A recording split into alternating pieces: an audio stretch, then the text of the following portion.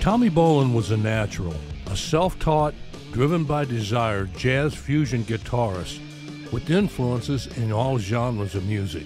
His composition Ode to G, recorded with Deep Purple, was a tribute to George Gershwin.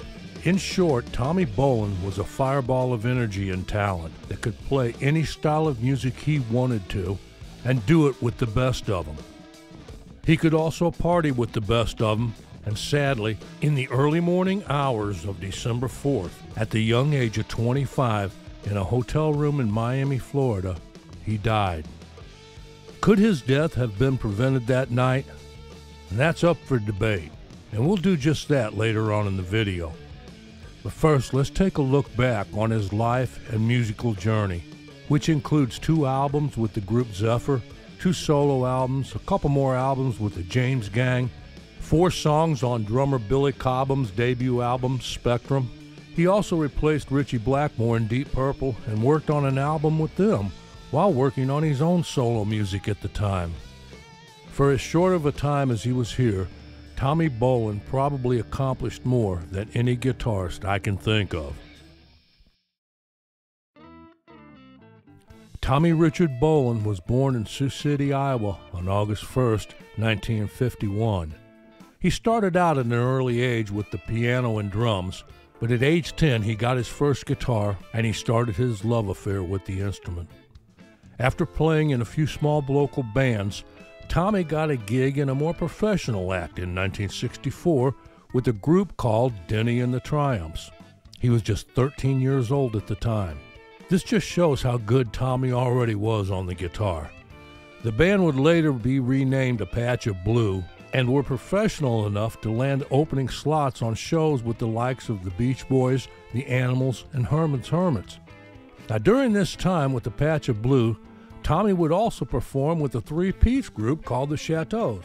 Tommy filled out the sound in this group, switching between guitar and Hammond organ. He would do this up until 1967, when he was let go by the Patch of Blue for playing too loud. Probably, in all honesty, Tommy had just outgrown the band. After that, he would be expelled from high school for refusing to cut his hair and move off to Boulder, Colorado, and found a gig playing in a band called American Standard in 1967. This was an important early step in Tommy's career, as it introduced him to the band singer Jeff Cook, who sang and co-wrote with Tommy in the following years. And it also put some money in his pocket, because soon American Standard became the house band at the Family Dog nightclub in Denver. There, Tommy would meet the nightclub's manager, Barry Fay. Later, he would become Tommy's manager for a time. In early 1968, American Standard broke up, and supposedly Tommy took off for Cincinnati and played a few gigs with Lonnie Mack, and then formed a group called the Ginger People with a keyboard player named John Ferris. This was when Tommy came back to Colorado along with John Ferris. They would stick together. This would mark the beginning of Tommy's first taste of the big time, as the pair would hook up with 2 musicians from Boulder who'd recently been in a band called Brown Sugar.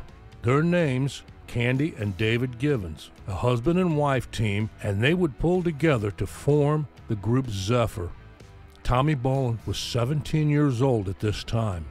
The band would put out 2 albums and hit the stage in a big way, opening for the likes of Led Zeppelin, Jethro Tull, and Jimi Hendrix. The band's self-titled first album was released in 1969. Recording it was not a very good experience. The production and the band, irritated by multiple takes, brought on a personnel change in May 1970, when drummer Robbie Chamberlain was asked to leave. The decision ultimately contributed to the band's breakup the following year. They would hire Tommy's friend Bob Berge to play drums, and although Tommy really liked his style, I don't think the other members were fond of it. They would release their second album with Berge on drums, titled Going Back to Colorado.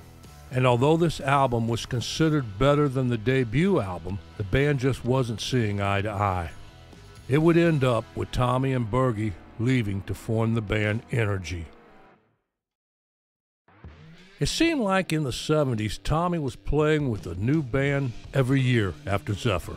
Energy in 72 and 73, and then he played with Billy Cobham in mid-1973.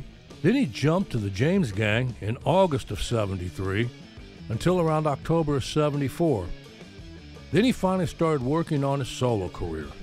But when the opportunity to take over for Ritchie Blackmore and the group Deep Purple came along, he took that on in June of 1975, while keeping up working on his solo album.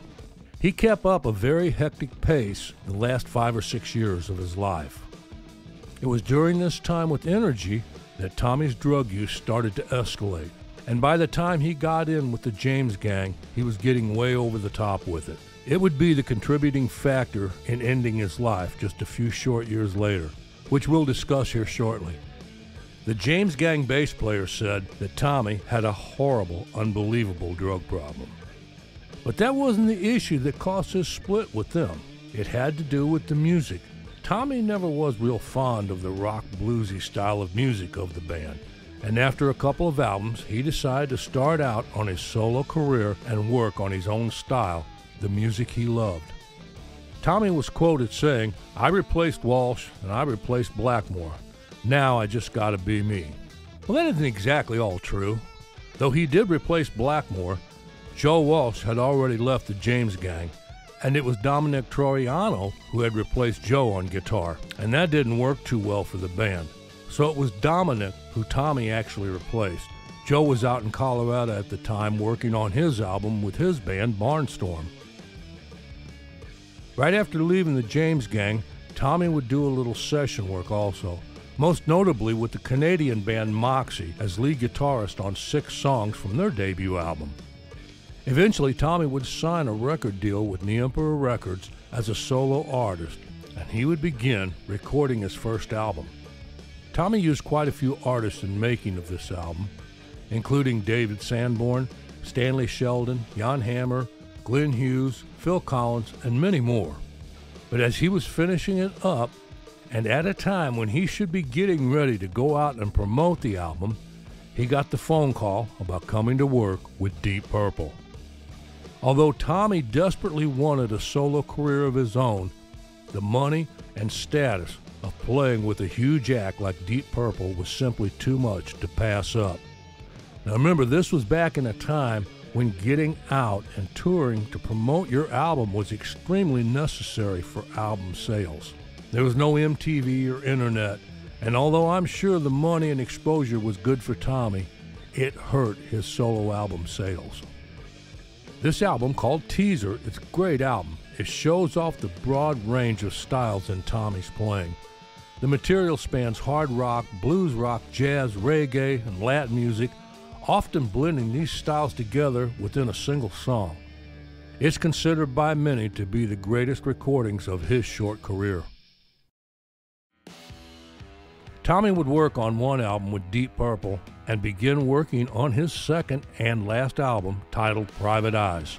But from the accounts of many, his drug abuse was out of control by now. He was dropped by The Emperor Records, and his longtime friend and manager Barry Fay was able to get Tommy signed with Columbia.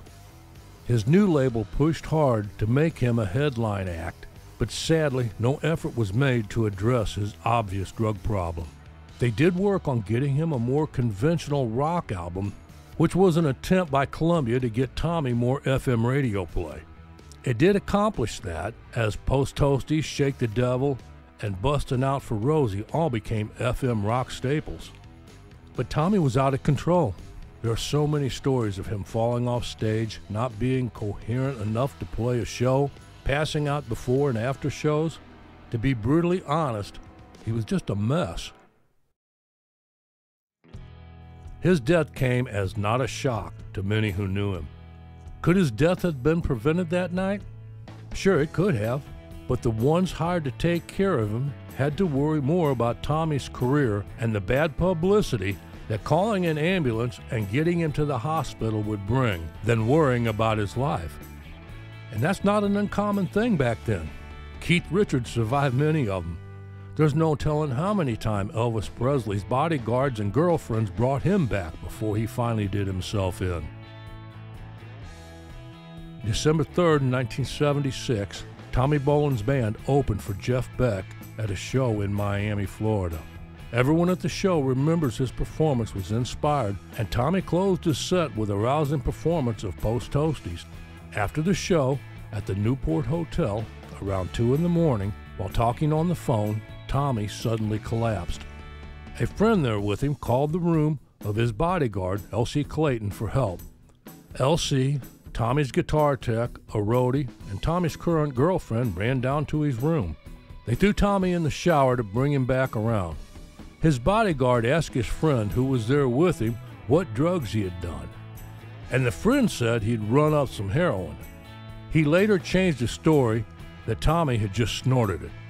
Tommy had also been drinking earlier in the hotel bar, and probably during, before, and after his show. It didn't take them too long working on Tommy in the shower, and he started coming back around, and the color returned to his face, so they put him to bed. About an hour later, his guitar tech called the emergency hotel number and spoke to the hotel doctor and said Tommy had taken Valium and had been drinking, and that they couldn't wake him up.